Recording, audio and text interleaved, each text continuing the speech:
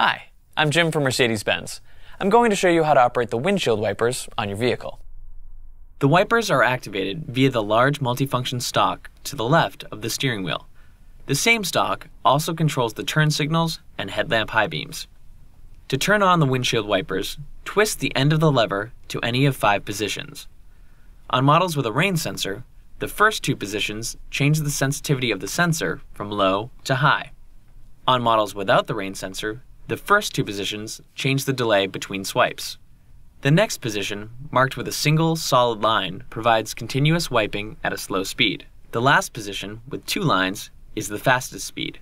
If you want just a single sweep of the wipers, press the end of the stalk inward, just to the point of resistance, then let go. To spray the windshield washers, push it in past the resistance point. The wipers will cycle a few times automatically too. On wagons and SUV models, there is also a rear window wiper and washer. It's operated by a smaller switch on the wiper stalk. Move the switch up to the first position for intermittent wiping. To wash and wipe the rear window, move the switch either all the way up or all the way down. As a convenience, when the front wipers are on and you shift to reverse gear, the rear wiper will sweep the back window automatically.